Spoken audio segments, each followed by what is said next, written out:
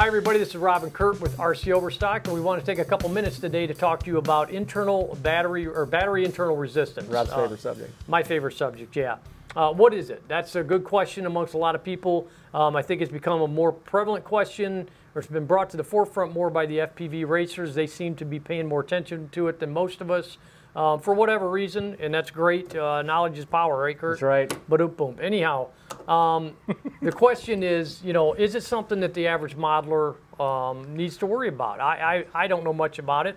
I know how to charge a battery safely. I know how to discharge it safely. Mm-hmm. So what we're going to do is we've compiled a list of about 5 questions based on what we've been hearing from modelers, questions we've been asked to kind of take the mystery out of this all of a sudden new way of checking out LiPos. My goal is to give them something they can use. Exactly. Something they can actually, actually benefits them versus all of the hyperbole about internal resistance and arguments. So with that said, let's jump into it in a very layman's terms, Kurt, so people can understand. What is battery internal resistant? Is it the C rating on a battery? Yeah, the batteries are rated for by the manufacturer for a particular discharge rate. And as we see 35, 40, and 55s, and 70s, and 80s. And at the very core of that is the internal resistance. That's how it's based on, is its ability to not resist to giving up its energy, but to give it freely. Okay. The lower the internal resistance number, the more willing it is to give it up to you. Give it up to you, all right. To give it up to your power plant. So I'm power hungry, give it to me, and the battery just pours it out. And then also receive energy as well, because we have to charge these things. And there's charge ratings, and you saw early, old school days LiPos, 1C, don't charge over 1C, it'll cause a fire. And then it was like 2C, and then it was 5C, and then you start seeing these batteries go up. As the chemistry matures, greater discharge rates, greater charge rates. But that's what we're using, 35, 40, and 50, and 70, and 25, and everything else that we see out there. And then what is internal resistance? What does it look like? Let's go ahead and run it on this pack. We've got a little sausage here. This guy is ready for discharge and disposal. Wouldn't you say, Rob? Yes. Yeah, a little bit. So his IR is probably a little bit higher than what it would have been when it was younger and newer. So we're going to check the IR here real quick. The Hi-Tech X2 AC Pro checks it. It's just a feature in its programming function. We're going to go ahead and enter into that, and we get some numbers. Okay, we've got 5, 6, 6, and 5. Rob, write that down. 5, 6, 6, and 5, and that's measured in milliohms is the way it measures our internal resistance. So. I'm going to do something for everyone's benefit here while we continue to talk through here. All right. I brought my frozen lunch pail with me. That's great. And we're going to stick this in the baggie. And vegan lunch there. It's very vegan. It's non-GMO too. No gluten. Yeah. Take your pick. It's all there, man. It's healthy. All right. Good old agua. This kind of is a redundant question at this point right now, but we'll say it anyhow. How can I check my battery's internal resistance? Now, I think the key word, Kurt, is how can I check my battery? As a hobbyist, how you're can I just sitting check? there and all you got your batteries, you got your charger, you got your vehicles or whatever, and your charger has the IR checking feature. That's how you check it. That's how you check it. Good answer. You can go all sciencey on it with a multimeter and Ohm's law and putting a resistor and all this other stuff, but you go out and search Google. There's tons of instructions out there, and be very suspect of the results, because you're working with even more variables than you have with your good old trusty dusty charger. Yeah. So. Next question. My charger can check IR. What do the numbers mean? What's a good number, and is it accurate? That can kind of be summed up really with one answer, if you think about it. Go ahead. Because what do the numbers mean? Good question. What do they mean if you have nothing to base them on? Okay. Yeah. All right, is it a good number? Again, if you have no baseline to start with, any number can be a good number if it's always the same every time. Yep. And is it accurate? It's going to be as accurate as these chargers are going to allow it to be, basically. Right, the tolerance of the ICs and stuff like that are not thousands of dollars worth of sensitive equipment that can... No, it's non-calibrated equipment. Exactly. As far as just a basic ohmic resistance test, probably does a pretty decent job. Sure, sure. Acceptable for what our purposes are. But, so, to sum all that question up, you've got a lot of variables here. You've got resistance, and there's a very real-world case, a real-life case where a manufacturer sold a battery to an FPV racer. He loved it. He's like, "Oh my gosh, this thing's ripped. I'm screaming. It's never flown this well." And then he went back for some reason, put it on his charger, did an internal resistance check, and was like, "Whoa, I'm getting higher numbers on my old battery on this one. This brand new one that, you know, the mallet's hitting him in the head. This thing's kicking butt. It's the best battery you've ever put in your FME quad. A reading he got. But a reading is like, whoa, red flag, something's wrong. This battery's bad. There's something wrong with this battery. Gets back to the manufacturer. Manager's like, you shouldn't be getting that high resistance off of it. But they're kind of stuck in that riff too. Well, they're sitting there going, oh, this stuff's uncalibrated. Who knows what tester he used? Blah blah blah blah.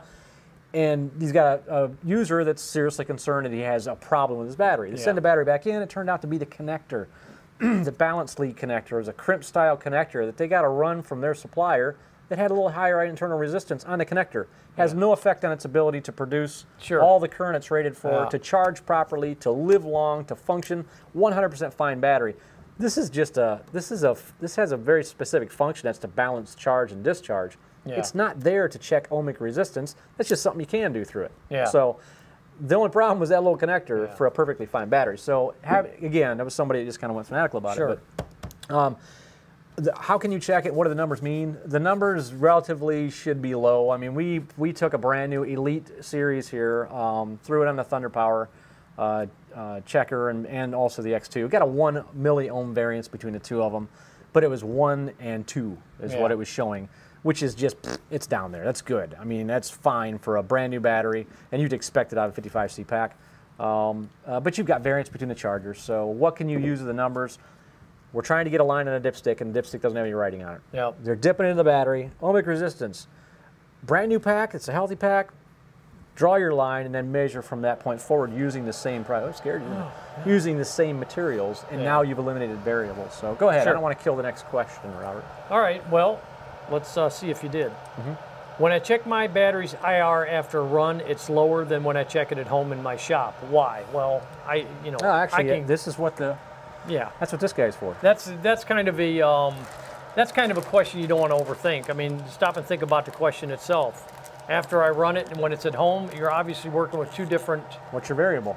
Your variable is your temperature. There you go. So, have you got our numbers we checked this with? Yes, I do.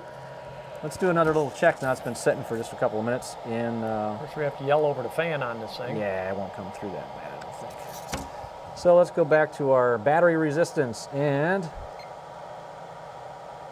What do we have? Written down. Read it. Oh, written down, we have 5665. How about 7, 8, 10, and 8? There you go. So if you're looking at a battery that starts off with a 1 milliohm rating, or 1 milliohm internal resistance, and you write that down as your baseline, and then it's a cold day outside, and your battery's 10 degrees or 20 degrees colder, and you plug it in, and you do same charger, same balance, where you did everything right, and the battery's at the same voltage, which you should always do as well. It's less critical on lithium than it is nickel. In fact, it's pretty much non-existent. The resistance variance over a stated charge, except from 0 to 30%, which is down below where we work. You're sitting there with a battery at the same voltage, and you hook it up, and you get these ridiculous numbers. Man, this thing's only run it like 5 times. I went from 1 milliohm to 5 milliohms in a cell. There's a problem. No, massive influence on temperature. Massive influence on temperature. So, and you see that just putting it for the short time we were on video. It jumped that much in internal resistance. And what's the real world of that? You go out on a cold day and try flying. And your power plant just got cut in half. You're like, it barely gets off the ground. Until it runs for a while, and then the chemistry gets a little excited. It's giving out energy, and it brings up its internal temperature a little bit. And then, it starts coming back. Keep your packs at, room temperature, you're going to get better results. But temperature has a huge influence on it. All right, should I check my battery's IR at full charge or after I've run it for a while? It doesn't have a big impact. What you want to do, there's a slight, very subtle, and I even question whether or not it show up in ohmic resistance testing, variance between stated charge, internal resistance that it relates to stated charge, empty battery, full battery. More resistance at full, more resistance at empty. Nickel is very susceptible to that. You'll see a massive swing, massive variance. With lithium, it's pretty flat. But to be smart, eliminate all the variables. Use the same charger, use the same balancing board. Make sure your battery's at the same temperature every time you IR check it, and at the same state of charge. And now you've done the right thing from the junior scientist approach, and you've created a baseline that now gives you usable numbers. Correct. Our dipstick. A dipstick. Just gave you a vehicle. There's no markings on a dipstick. You dip it, no up. I tell you it's up to full, Rob. The oil's full. You're going to mark it. That's the least you can do is mark it. And then when the oil's down, say, well, it needs oil. We're going to use the same approach here on internal resistance. All right. Well, last question is, I have 3 identical batteries. 2 of them show similar IR, but the third one is much higher. They all run the same in my car, and I can't tell a difference. Should I consider the high IR battery bad and stop using it? I'll answer that just by saying no. Yep. No. No. Just because one battery's IR is different than the other two doesn't mean that it's a bad battery. You know, that's a classic example of a question spawning multiple questions. Well, it is, you know? I have 3 identical batteries. 2 of them show similar IR, but the third one has it always been showing different IR? Well, that's it. What's your baseline? Was it like that What's when you higher started? IR? 1 milliohm? Yep. I can get that between different chargers. Did they use the same charger to test it every time? A lot of questions there. Hopefully you've got to the point where you can answer that question yourselves. Exactly. It creates more questions. Okay, I mean, I want to help you out, but did you use the same charger? Did you use the same balancing board? Was the temperature the same? Did you baseline it when you got the pack brand new? Is the variance 1 milliohm? Is it 2 milliohms? Is it 10 milliohms? Have you noticed a difference, a decrease in performance of that battery over the length of time you've used it? If the question is, should I stop using it, or should I contact the manufacturer for a warranty replacement, I'd have a different answer to that question too. Yeah. If you bought 3 batteries and one has a 15 milliohm resistance on all cells and the others have a 2 or a 1 milliohm resistance, yes, there's a difference. Probably something going on. Yeah, exactly. Probably should call the manufacturer. If this is an older battery you've got, it shows no signs of puffing, of swelling, cell curvature. It's getting good capacity. It's not getting excessively hot when it's not showing any anomalous behavior, physical attributes, or behavior during running. Run it till it's dead. Keep running it. Yeah. Use it. Yeah. What's the harm? Exactly. If it especially performs like the other ones, it could just have an inherently high. Oh, what it could have. We talked about this. Well, it could be the connector. Could be the connector. It could be. You know, you're out there dipping this thing in pond water or creek water, running it in a vehicle, and this battery's it's commando, dude. It's out there. The connector is. It's not even pushed into another connector. You could have grit, and minerals, and oxidation in that connector, and that's why it's giving you. So that question actually spawns more questions. It does. Yes. Hopefully, everything preceding it gives you the ability to answer that for yourself, or not even ask it. Or not. Well, I'm just saying there's no at that such point, thing as a stupid question. No, but I'm not saying that. I'm saying up to that point, you shouldn't have. You shouldn't have to ask that question because you're going to have the information already. Yeah. You're basically relying on a connector. This is your only way of checking it. Period. Yeah, so like this one goes to is the main lead too, but it's... If this is compromised, you don't have any way of getting in there and figuring it out anyhow. Mm-hmm. So your individual cell resistance is reported off that connector, so... So to sum this up...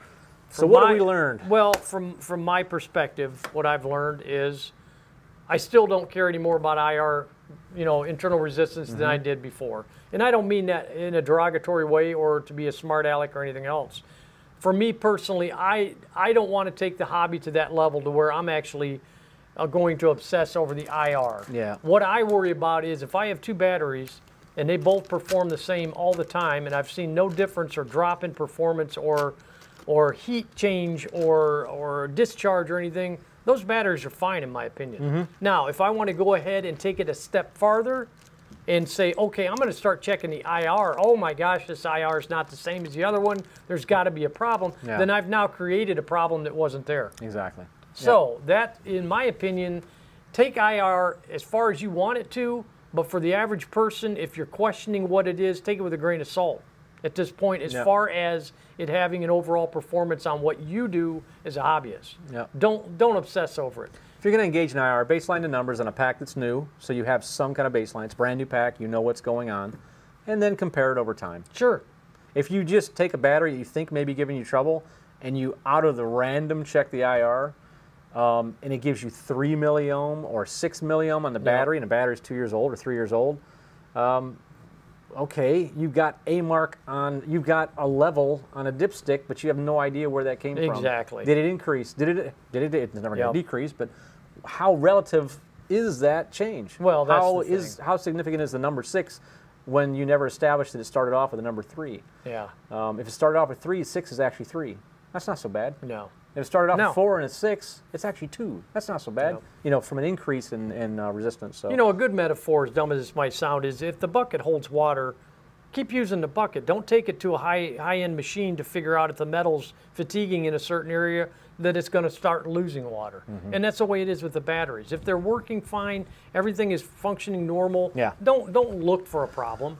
And I think IR can cause you to look for that problem that's not there. It certainly can. And I think we represent the opposite ends of the spectrum too. You would never ever check IR. No. I'll check IR. I'll use it as a baseline. You will, because you'll use the information because you have more knowledge of it and that interests you. Personally, it doesn't interest me.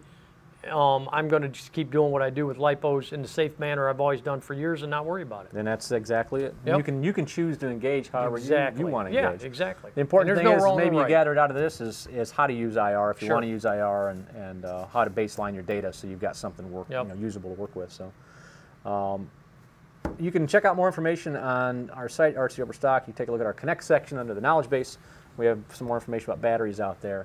Of course, if you have any question on any of the chargers that we sell, can it check IR, what does it do, any of the things that maybe questions we spawned today in the video, feel free to reach out to us through your customer center or drop us an email at support@rcoverstock.com.